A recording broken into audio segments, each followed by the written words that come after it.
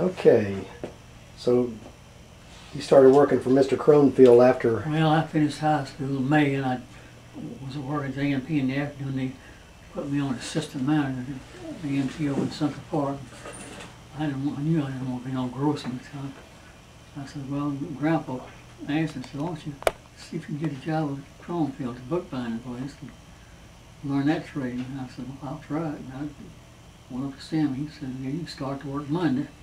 We didn't talk money or anything, and so I worked in the first week. And Friday he gave me $7. That was my payday, $1. And I worked that way for a year. And I'd work from, I'd get there at 6:30 in the morning, especially in winter time, build a fire, have a place warm when he got there. And we'd never leave till about 4:30, 4:45, because I had to get out to Kruger's place to catch me a ride to the West End, and I'd either flag a route or walk from West End Hospital all the way to Powderly. Because I didn't have no car fare. I just didn't feel like I spent that 7 cents. Sometimes people come along and Newman pick me up, and I'd get a ride to Powderly that way. Well, I worked there a year like that for $7 a week. Then I got a raise. He raised me up to $15 a week. And no, at first I didn't raise me to $10, $3 raise. Worked there another year, he raised me to $15. Well, I was doing great. And the hours I put in, he never paid any overtime. I worked like, we had a who's who, American University colleges, 5,000 big thick books. And I'd work at night making covers with somebody else, and they were getting paid a little something. He didn't pay them much either. But I didn't get anything extra for working overtime. I just was supposed to do it.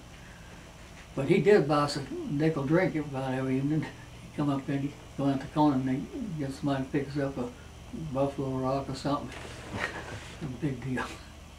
But and when I got drafted in the service, I was making $15 a week. And so I kind of felt good about getting drafted in the service to get away from him. But I didn't take no lunchtime, just eat a sandwich or something. Go work through lunch. And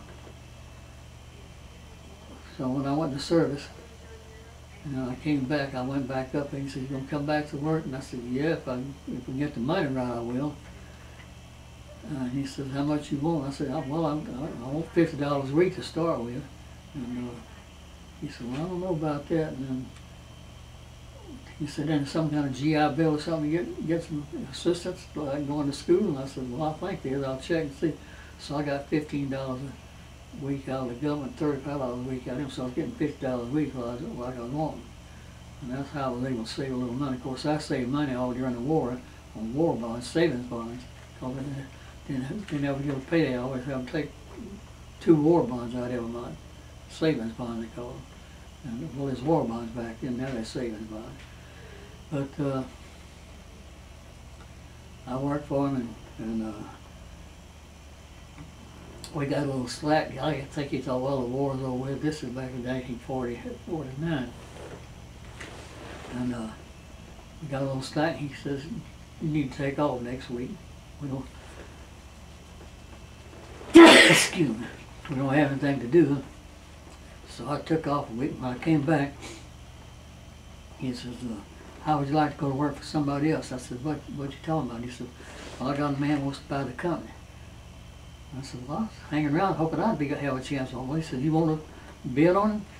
I said, yeah, I'd like to. I said, I was hoping to. And so he said, well, you put down what you'll give me on a piece of paper, and I'll put down what he's giving me for, what he's offering me for it. You want to know if I'd go to work for him? I told him, no, I wouldn't go to work for him. I'd go and business somewhere myself. So he put down $15,000 and I put down $12,000. It was $3,000 apart. And of course they all had was junk back then. Most of that stuff, some of that stuff I bought. And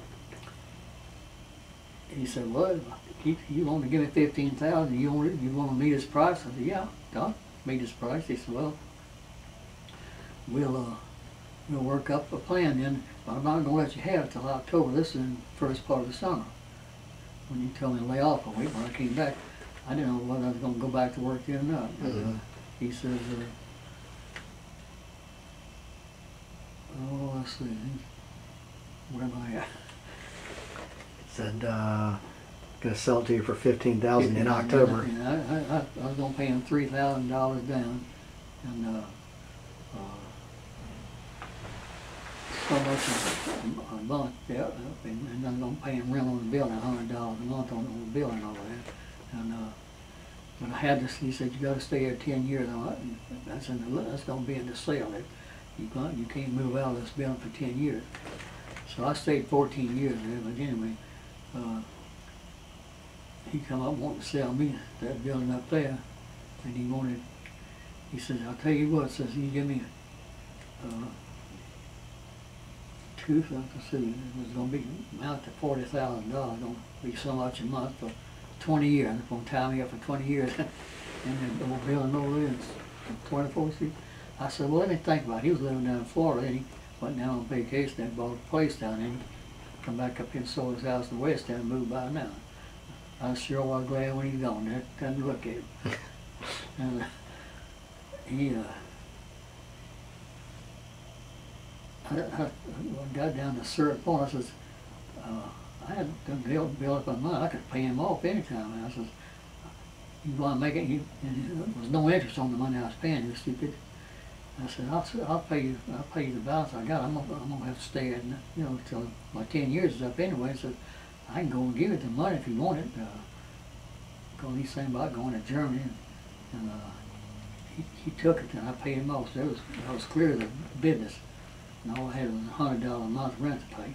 But he never did go up on the rent on me. I was surprised at that.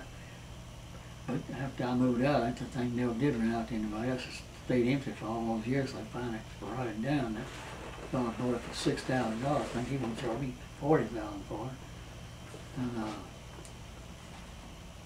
as soon as he left, I went looking for property on the south side and found it on 4th Avenue South.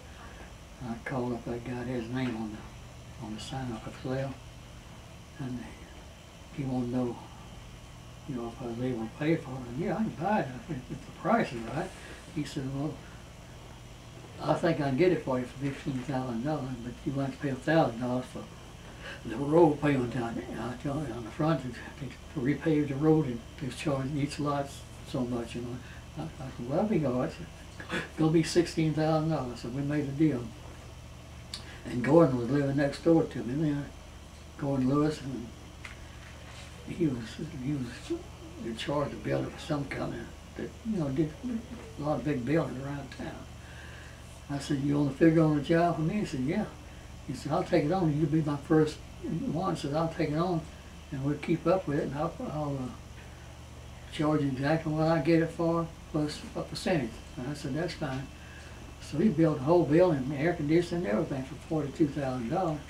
And I had $15,000.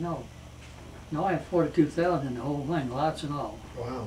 And so then we added, that was 5,000 square feet, then we added 2,000 more later on. And I paid $50,000, about 2,000 square feet on the back. Mm-hmm. Because stuff had been going up. Back when I built it was the right time, there wasn't much going on back then. But that guy, he worked me and never offered me any extra money at all, ever. No vacation, never had a vacation the whole time I worked there. And lunchtime, I worked through lunchtime a lot of days. And I was making a lot of money for him, I'll tell you. Because after I got that thing, I said, this is great. Before you know it, I had $8,000 making. When I bought the business, I had $600 left. That's what I had to operate. Before you know it, I had $8,000 in the bank. I said, this is great. Mm-hmm. He was making good off me.